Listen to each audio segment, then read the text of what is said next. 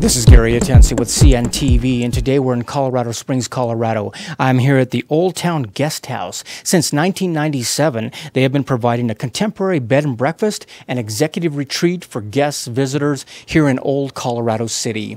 Folks, first of all, you're the new innkeepers here, relocated here to the area of Colorado. Share with me a little bit, first of all, Dave, what is it that brought you guys here to the Colorado Springs area?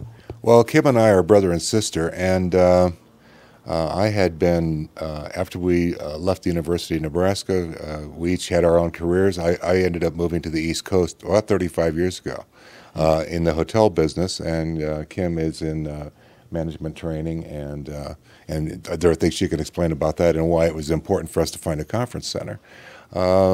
After having being downsized last year, we decided it was time to pursue some of those dreams, and we ended up here in Colorado Springs. Wonderful. Kim, let me ask you this. What about for yourself? What is it that got you involved in the bed and breakfast industry? Well, for years I've been a professional speaker and professional organizer. And so decades ago, I always wanted a retreat center. I have a master's in social work and really like helping people. So I was always like looking for a place to have a retreat center. And in my mind, though, I wasn't worried about the rooms. I just wanted a place to speak and to help people and bring people in. Whereas Dave is more about, I want a bed and breakfast, because he's the cook and he's the decorator. So putting all of that together, and he's worked with hotel sales and for the big hotels and marketing for years. So we put our marketing together as well. Being self-employed, I've marketed myself all this time. So I can do my own programs here. I can bring other speakers and trainers here to bring there. So there's just a nice mix with having the conference center in the basement as well as the rooms. Excellent. Let me ask you this. First of all, a bed and breakfast. Why do you think it is that travelers are tending to favor the hospitality of a bed and breakfast versus that of a corporate America hotel stay? I think it's just kind of interesting. People that are attending a convention, perhaps, of course, will be going to one of the larger hotels, but you can go to any floor in any hotel almost anywhere in the world, and you're going to find the rooms to be pretty much the same at any of the larger chains. The bed and breakfasts are very much unique to their own neighborhoods, and they're unique to the history of the community that they're in. We are a select registry hotel, one of about 400 in the United States and 5 in Colorado, and each of those are a historic building or in a historic community. And people like it, I think, because in the evenings we offer complimentary wine and snacks. People tend to get to meet each other. We did have a funny coincidence of a couple from Scotland talking about their aunt who lived in Austin, and the couple across from them was from Austin, and it turned out their aunt lived across the street from these people. It happens all the time. And it does happen all the time. That is amazing. So we're talking about a mixing and mingling. Like you said about the neighborhood, I mean, this 3-story brick house was built in such a way to really resemble the neighborhood as well as that of yesteryear. Was that something that you think attracted you as well as other people who want to come in? I think it does. For us, the location was very, very important. Not only is the guest house so close to Colorado Boulevard and all the other shops and boutiques and restaurants and galleries, but it's just a couple of minutes from everything in the mountains through Manitou Springs. Pikes Peak is an extraordinary draw for everyone, and so many of the people, first of all, enjoy the view from all of the rooms is Pikes Peak, and the history of the building itself. Many people have come in and said, isn't this an older building that's been renovated? And we say, no, they did a very nice job of making it look like the building that was here originally, which was originally a city hall and firehouse before it burned down. And it was also a jail, too. There was a jail in the basement. What is nice about that is the fact that it feels like yesterday. It's got a hospitality feel to it, but yet you're able to enjoy the amenities of today. We're talking about technology of today is everywhere. You've got a complete elevator that it makes it very easily accessible to get up to the rooms. Yes. That's got to be great. Yeah, we got the elevator. We've also got Wi-Fi. So even though we would really want everybody to unplug when they're here and just relax, obviously everybody needs to be connected all the time. So we have Wi-Fi throughout the building. That works. So yeah, it's great to just have everything so nice and new. The other thing that people love here, and the people who built it, bless their hearts, 17 years ago, put in water beds, and they're the kind that have the tubes so that they don't move hardly, but they just move a little.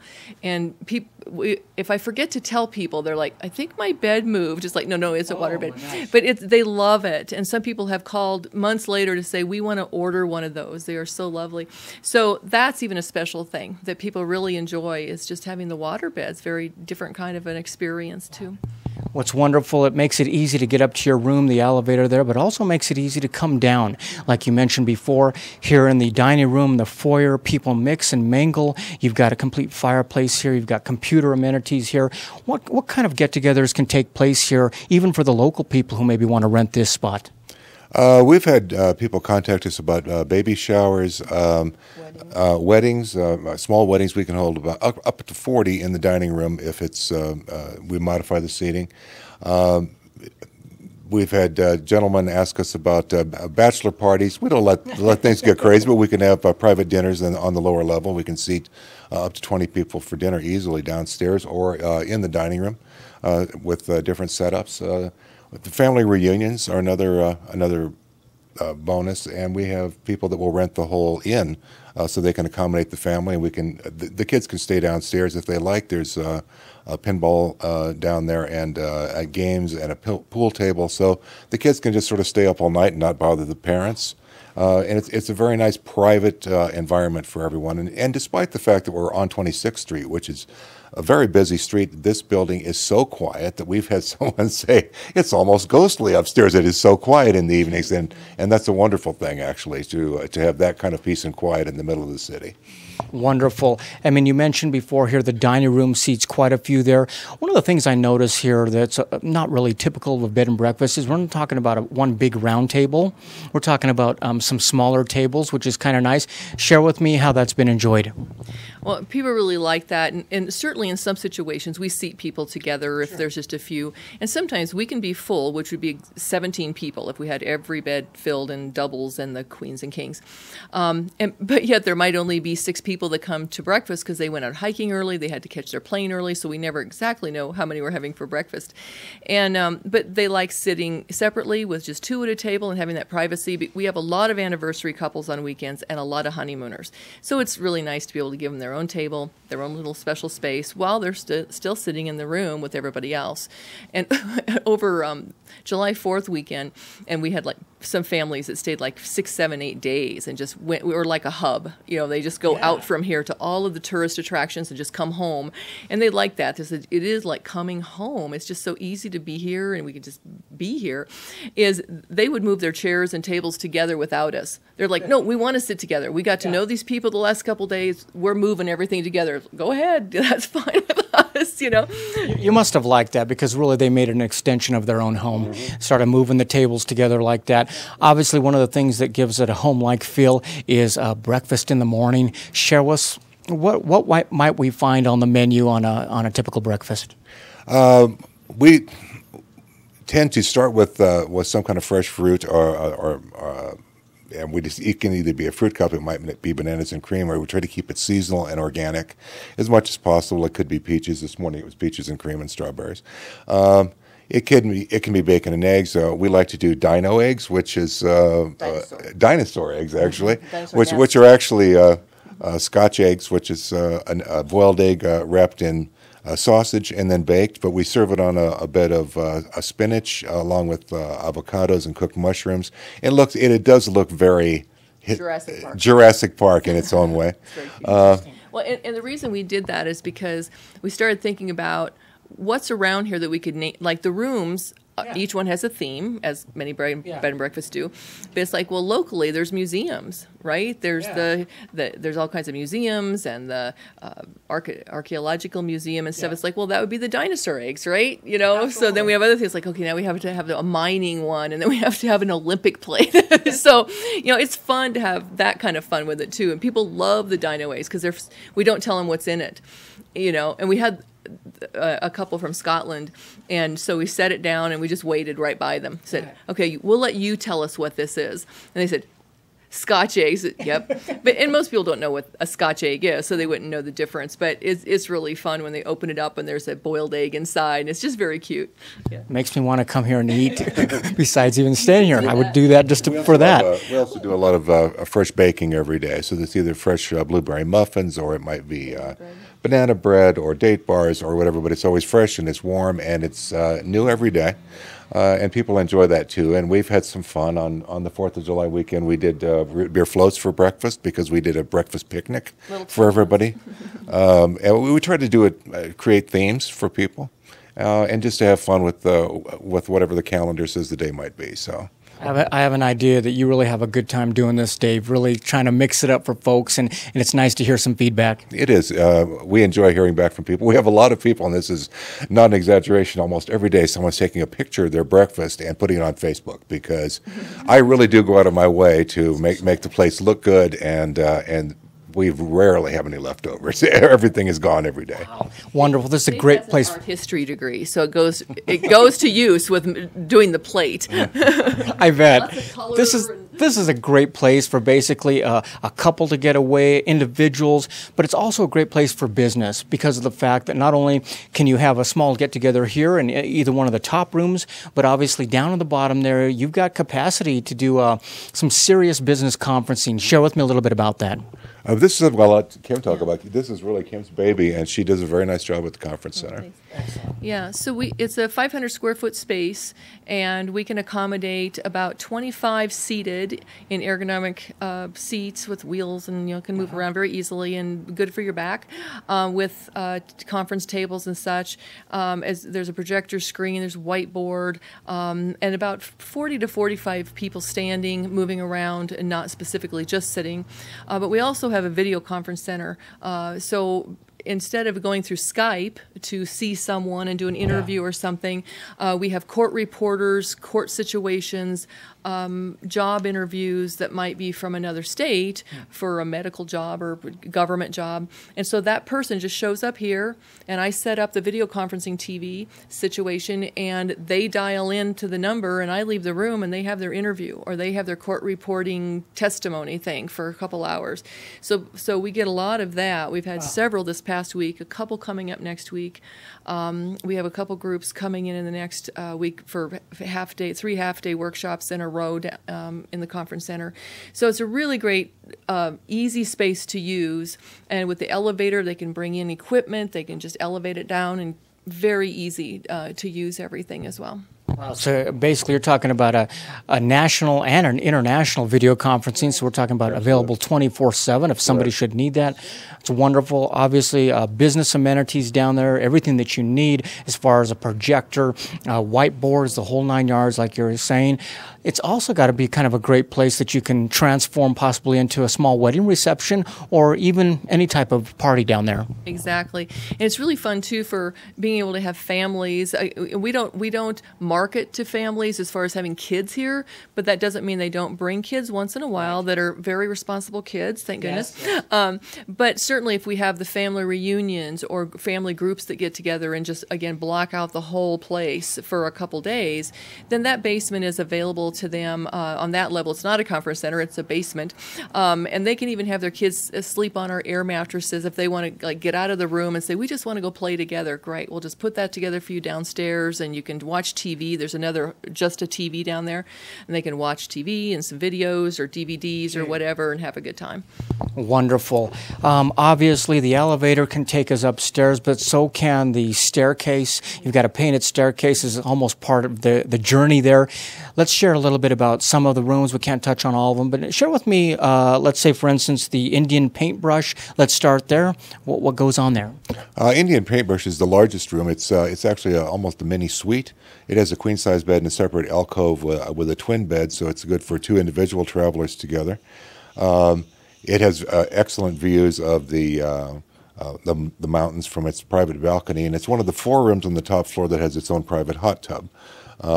The hot tubs are available all year round. They are outside on the balcony, and we have robes and the towels for everyone, so they can use them all year round. The second floor rooms have saunas, a private sauna in each room. they've always been calling them steam showers. It's really not an American term to know what a steam shower is, but in truth, they're a private sauna in each of the guest rooms. It fills the shower with the steam, and there are seats in them so that everyone has a private sauna. And it's really something unusual in this neck of the woods. I don't think that many hotels in the area have private saunas in the guest rooms. So the top floor is pretty much dedicated to the hot tubs, the second floor to the saunas. All the rooms have queen beds, except for one, the Columbine, which is a king. And we have fireplaces in 5 of the guest rooms, so that's something that people enjoy as the weather gets a little cooler and there are crisp evenings. It's nice to come in from the sauna or from the balcony with the hot tub and enjoy the fireplaces. There's comfortable seating for reading or conversation or whatever. And of course, again, the rooms are all private and quiet, and we have packages available, of course, with champagne and chocolates and flowers and just about anything people want to do to enjoy a nice private weekend, which is, I think, important for us here because there are so many military people in the area. We offer a military discount for people. We do have a lot of reunions that take place from people coming back from overseas, which we enjoy a lot. Wonderful. So many rooms to be noticed there. One of the things that is unique here for innkeepers is the fact that while you're waiting for your private residency, you guys have been able to enjoy every single room probably pretty much in this whole top area. That really had to be kind of a fun experience to learn more about each room and the experience there. Yeah. So I actually haven't gotten to every one of them, but we were so booked out for a while. We were sleeping on air mattresses in the conference center. And it's like, okay, I don't think I signed up for camping. I'm not sure how this happened, but yes. So our residence here within the inn should be hopefully done very soon, and we'll have our own beds and our own chairs. But yeah, being able to go into each room and spend a day or two in them, and what we also realize that you need to spend that 24 hours because how it looks in the day, in the morning, in the afternoon, and when it's dark are 3 different things. The way light shines on stuff, the way it looks, the way air conditioners work, where things, so that's a good thing for us to keep doing, because it really helps you see what needs to change, what the guest is feeling and seeing and enjoying or not enjoying because of just the way something's working or not. So we certainly have been checking out all the rooms. Absolutely, folks. We're talking about innkeepers that really have a first-hand approach in the rooms that they offer here. Take a look at the bottom of the screen right there. What you're going to see is their website. On the website, you're going to see some of the rates they have there. You're also going to see some photos there of the rooms, although we've been showing you quite a few on the screen as we've gone through the interview here. Also, keep in mind, you can check out the calendar right there and see the availability. You can book online, as simple as that, or if you prefer, you'd like to call the 800 number, or if you'd like to call the local number. Basically, on the other end, you're going to find the innkeepers that have relocated to this beautiful area with an idea of wanting to give you somewhere that you could call home while you're here in beautiful Colorado. And obviously, the destinations around us are many. I mean, you can go out on the veranda, take a look at Pikes Peak around you. You mentioned some of the places people are going here. That's got to make it kind of exciting where somebody could stay here 7-8 days and it still keep going. Right. Absolutely. There's something for people to do here every day, and we almost weekly have someone that is asking if they can stay another night, stay another day or two, because they've discovered so many things to do in the Colorado Springs area. And the neighborhood alone, between the different museums and attractions and galleries, is enough to keep people occupied, and they could never possibly check out all the restaurants in the neighborhood. There are just so many things to do, and within minutes are the attractions of Pikes Peak and the Garden of the Gods, which is very, very popular for people. We have them go out at sunrise sometimes just to watch the sunrise from Garden of the Gods, and of course Cave of the Winds, and just so many other attractions in the area, the Cog Railway and the cliff dwellings. There's just so many things for people to do that are just literally minutes away. We truly do have, I believe, one of the best locations for visitors anywhere in the state of Colorado. We're talking just walking out your front yard here, a few feet down the road there, you've got things going on. The other thing that just happened recently is the International Bike Race was just a couple days ago. Well, it within hardly a half a block we could see it out the kitchen window. And so people said, we just sat on our balcony and watched them go by. So everything is right here. It just amazes us too. Like, we don't even know. I mean, we keep saying we're on house arrest because we're just busy learning everything. We're under, B&B boot camp. But you just look out the window and there's all these things happening just within a couple blocks. Or, of course, the Pikes Peak, the race, that was last month or so. The people from, again, Scotland had come here just for that. They were here 5 days just to go to that race up Pikes Peak, and it's just like, oh, it's just down the road. Oh, that's just down the road. Oh, that'll be here. Just sit here. It'll be going by any minute. So it's just this amazing, like I said, like a hub. You could just go out from here or stay right here, and it'll all just show up. That is so fun. Yeah, absolutely. Well, like you said, basically, Kim, you didn't sign up for waiting in the conference room as your private residence was going to take place. You did sign up, though, for giving people a place that they could call home while they're here in Colorado. Has it been fun? It really has. I mean, the people we keep meeting are just so sweet and so fun.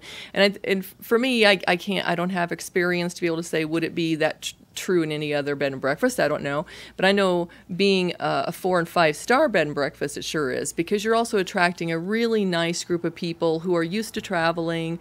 They're used to just really looking for things and finding what they need, and used to being at select registry inns or this caliber, and they just love it. So we're really happy. Wonderful. Dave, you left corporate America, basically successful career. You're bringing folks elegance, upscale, and yet hospitality. Has the journey been enjoyable? It's been extremely enjoyable. I think some people have come in and they say, this is something that we've always thought about as having a bed and breakfast. And I can honestly say I've been in the hotel business and advertising and promotion for close to 40 years. And in all different aspects and in different capacities. And yet, even for myself, the reality of it is different than...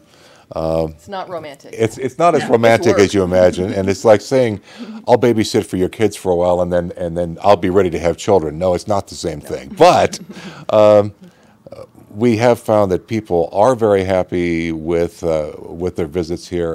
And we certainly enjoy doing everything we can to make people comfortable here.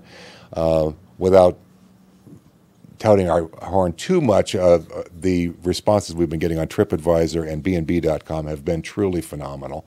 People are giving us just rave reviews, and it's wonderful for us because every day we go to either of those sites, particularly TripAdvisor, and people are just saying they couldn't have thought of a better place to stay anywhere, and certainly felt at home here, and it makes us feel so good. Mm-hmm. Absolutely, not a better place to stay. Not only great reviews or possibly a picture of the breakfast on their Facebook page or a AAA Diamond Award. It all has taken place right here in Old Colorado City. Last time, that information's at the bottom of your screen right there. That is Old Town Guest House, a contemporary bed and breakfast and executive retreat. This is Gary Atanu with CNTV. And if you don't know, now you know.